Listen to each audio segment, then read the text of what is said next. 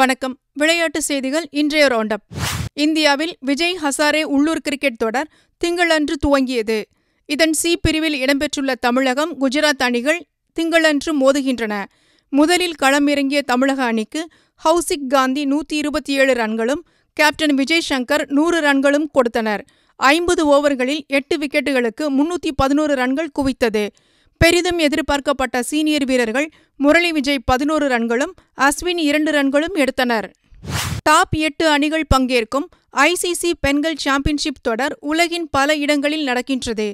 இதில் டாப் 4 இடங்களை பிடிக்கும் அணிகள் 2021 உலகக்கோப்பை தொடருக்கு தகுதி பெறும். இதன் ஒரு பகுதியாக தென்னாப்பிரிக்கா சென்ற இந்திய அணி 3 போட்டிகள் கொண்ட ஒருநாள் தொடரில் பங்கேற்கின்றது. திங்களன்று நடக்கும் முதல் போட்டியில் களமிறங்கிய இந்திய அணிக்கு துவக்க வீராங்கனை ஸ்மிருதி மந்தனா அரை சதம் விளாசினார். 34 ஓவர்களில் 1 விக்கெட்டுக்கு 147 ரன்கள் எடுத்திருந்தது. தென்னாப்பிரிக்க அணி காயத்தால் தொடர்ந்து தடுமாறி வருகின்றது. முன்னணி வீரர்கள் டிவிலியர்ஸ், கேப்டன் டுப்ளசி காயத்தால் விலகிய நிலையில் தற்போது விக்கெட் கீப்பர் பேட்ஸ்மேன் குவிண்டன் டிகாக்கும் மணிக்கட்டு காயத்தால் விலகினார். இந்தியாவுக்கு எதிரான ஒருநாள் தொடரில் ஏற்கனவே 0-2 என பின்தங்கியுள்ள இந்த அணிக்கு இது பெரும் பின்னடைவுதான்.